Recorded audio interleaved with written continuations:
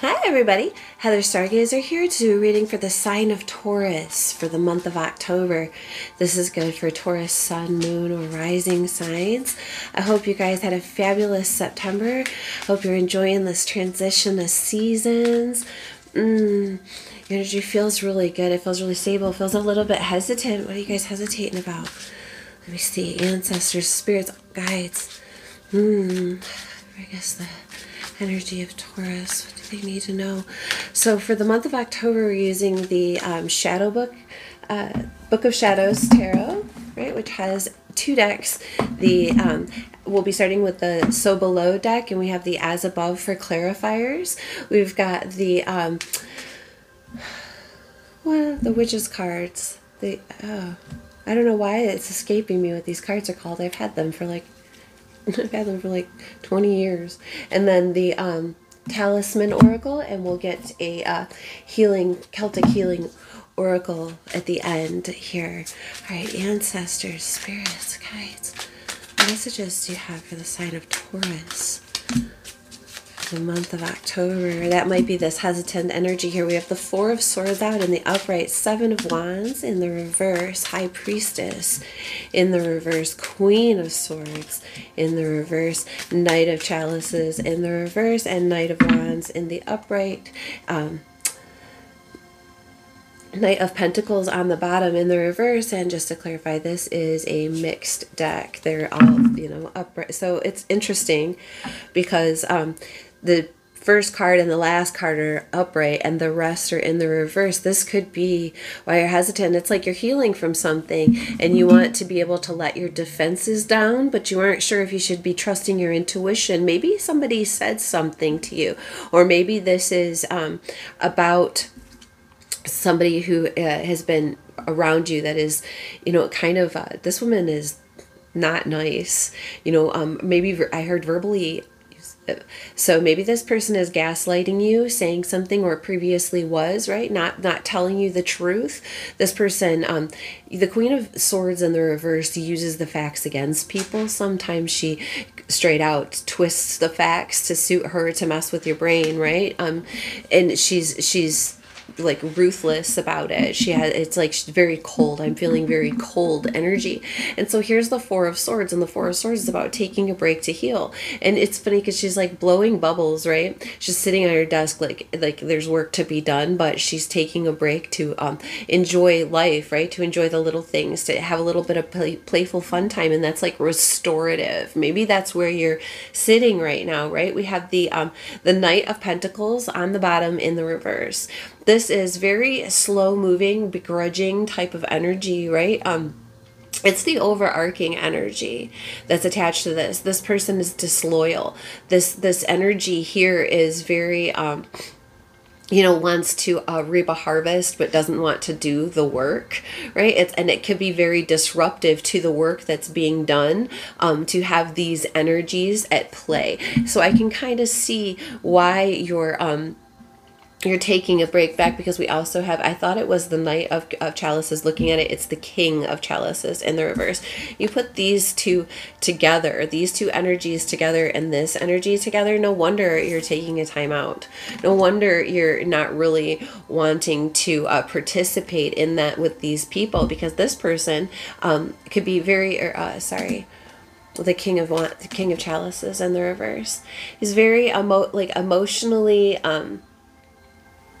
out of touch, or like he lets his emotions take over the situation. He'll use your emotions against you. So if you have this person using your emotions against you in a very masterful way, and you have this person using the facts against you, communication, or they're both like stirring the pot in a negative way, you are taking time out, stepping back from that. You don't want to. I heard disengage, and I really like that. Here's the Seven of Wands. Seven of Wands is about keeping higher ground, right? It's about people being at a higher ground so that those other wands can't get to you, those boundaries that are set in place, standing from a higher place, and it coming from a defensive energy. When it's in the reverse, it's like maybe you're not able to defend yourself against this type of thing. Maybe you don't want to, right? Maybe they're permeating your defenses. And see how there's like this chart she's showing things. It's like things are degrading from that type of a situation. I promise this gets better. We're just going through what's happening here, because you come out in a good position, right? The two cards being upright. You're taking a break and stepping outside from healing from this, because maybe things have come to light, maybe secrets have come out, maybe things are going to be shown to you that were meant to be kept in the shadows, right, by these people. And what it does is it puts you in a position, Knight of Wands energy, where you're reinvigorated and re-inspired to get moving forward. And I think that you instinctually want to be doing that, that the initial feeling that I got, but knowing to stand back and stand clear from these people around you while this is going on. Just like it's kind of like the let them show their own ass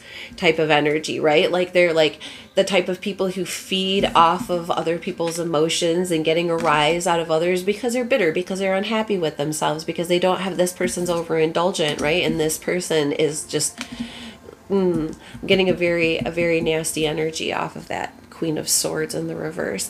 So to stand back from it, to heal, that's not for you, and that's not your energy. And so he's like, through maybe while you're sitting in your grace, right? This like not participating in this at all, not putting any investment into it. Your loyalties don't need to lie with people like this, right?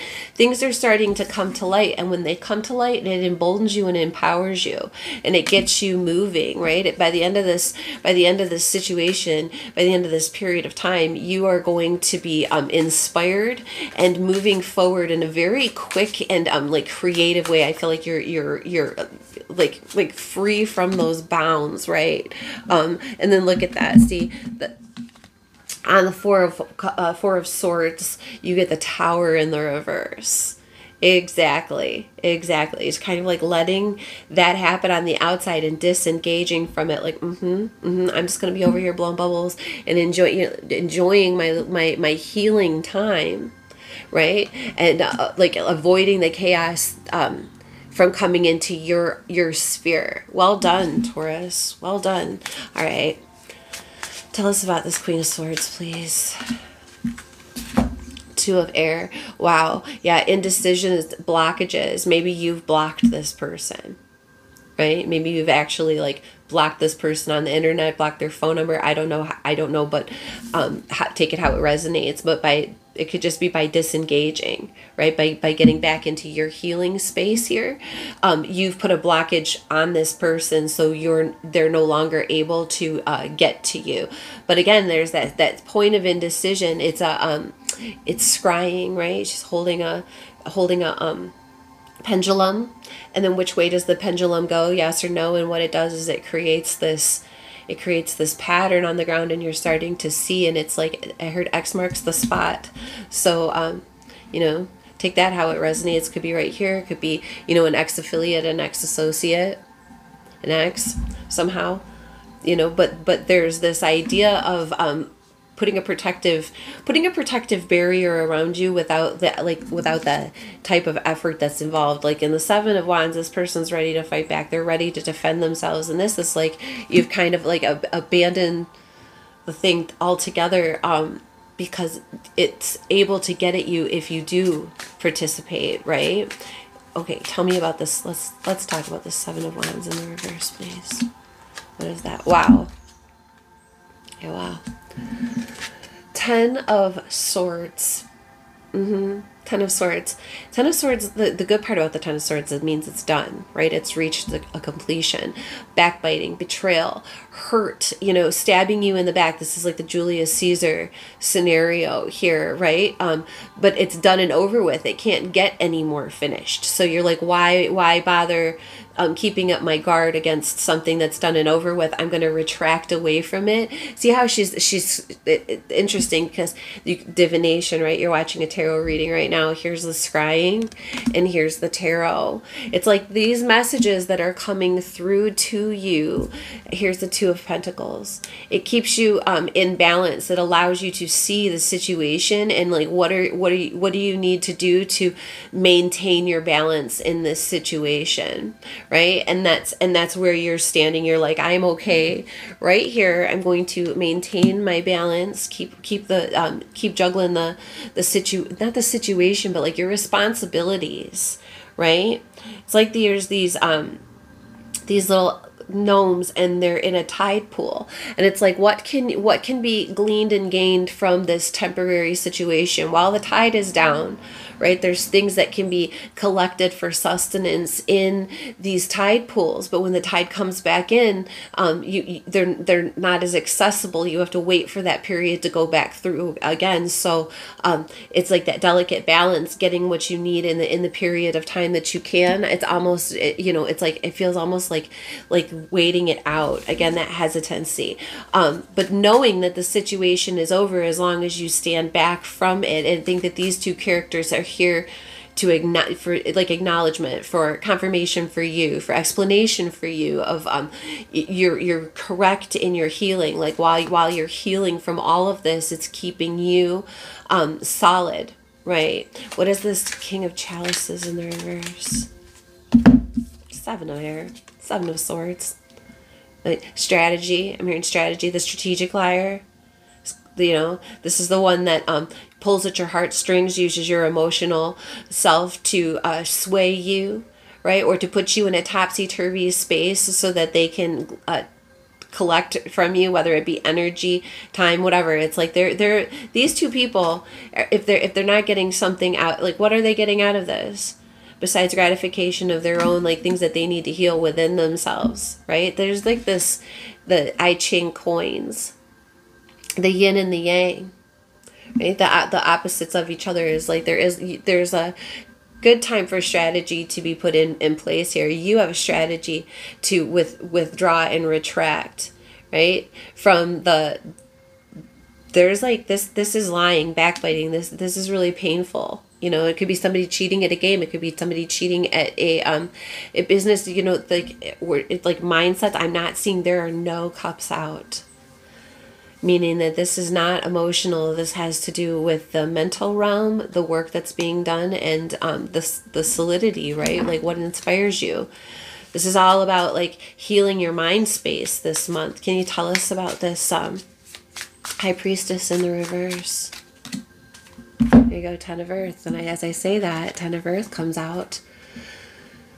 Long-term wealth, what can be gained, like inheritance, bank accounts, like estate things, right? The family, the people around us, the things that came before us and will be there after us, and having like things are coming out about that, about how that is been functioning maybe in the background, and it's all like being played out on this thing in front of you. Like I said at the beginning, like let them show their ass, and you can really see it. And as hard as it is to go through these things, in the end it winds up being helpful and healing to all the people involved. There's like this night and day, and here's the High Priestess in reverse, like things coming into the light out of the shadows. There's the Knight of Wands. There you go. Element of Earth, that's the Page of Earth. Slow and steady wins the race. The student energy. This is really great energy for you, Taurus, because like when you get excited, there's like that hesitance. I want to go, but I also need to know where my feet are going to be placed. I need to know that I'm going to be stepping on solid ground. I need to know that what I'm doing is going to bear fruit in the end. And this is the ultimate student, right? Learning that and putting those things into place. And he eventually becomes the King of Pentacles, and then goes on to become the Emperor, because it's like long-lasting effects of this and the inspiration that you've gained from this and allowed yourself through this healing process. Let them do what and you're moving forward in a very, very solid way. Here we go. Wow. Mother of Air. in the upright on the bottom, that's the Queen of Swords that's here.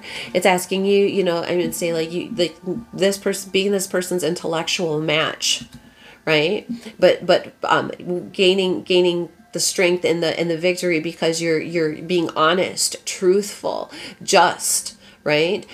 Communicating things through the clouds. See how she's got all these books around her? Can you see that, like floating around her? It's all the wisdom and knowledge that has been gained, like I said, the student here.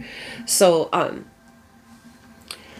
you're gonna wind up coming out not only stronger, but like it's like you're beating them at their own game. You're beating them at their own game here by not participating in it, and it winds up they wind up exposing themselves. Okay, wow.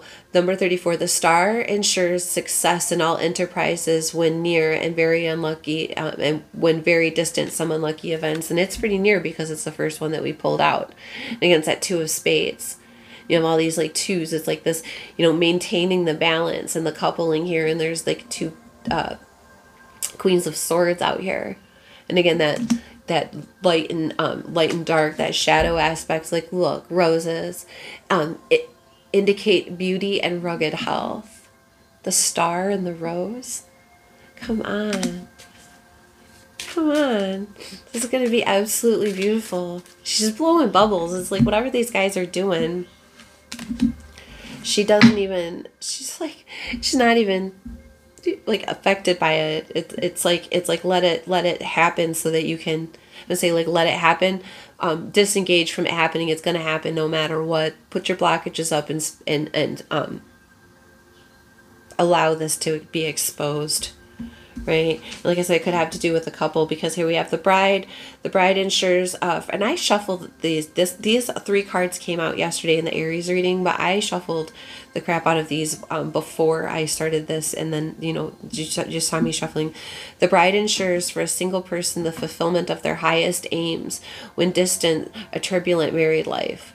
And it's saying, like, you know, move on from this. Let these people live in their own turmoil, or deal with the repercussions of their own actions. You're going to be, you know, sitting pretty and moving forward in an unimpeded, unblocked way. In the end, after this, it says clouds with the dark side towards a person indicates divorce, and the bright side towards the person ensures domestic happiness. Yeah, by creating a separation from this chaos, you are creating happiness for yourself. Here it says this card represents the gentleman whose fortune is being told, so this could be you, right? Or it could be this Knight of Air, or this element of Earth, Knight of Wands energy. However this works, you know, it's like it might be like a little impulsive at first, but there is, you know, it might seem a little fiery at first, but there is solidity to it. It's just a little bit immature. It's not a whole lot. It hasn't learned those things yet, but it's able and willing to grow. All right, that is there. That this person, it says hand in hand indicates the confiding disposition when in close proximity to none of the numbers that we have out. Friendship will warm into love. When near 45, nope, we don't have it near 45.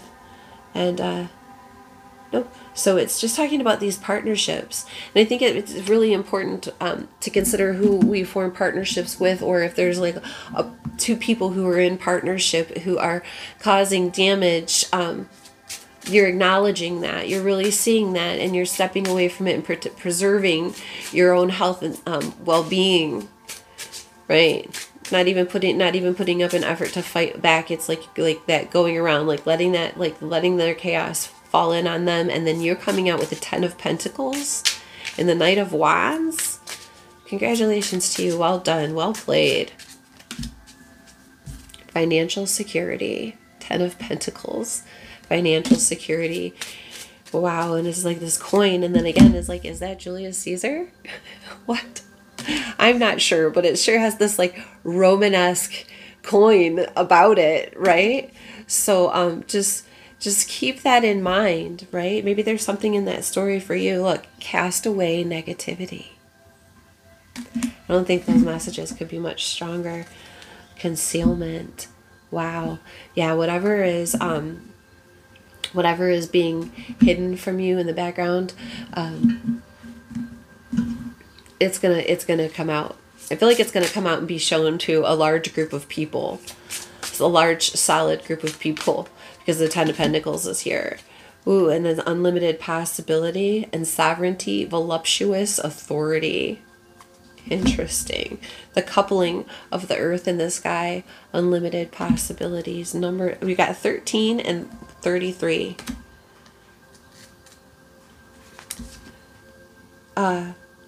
The mythical sensual union of the sovereign god, and now look at that, sovereignty, and this is talking about sovereign god, of the sovereign goddess with a god or mortal king signifies fertility and prosperity.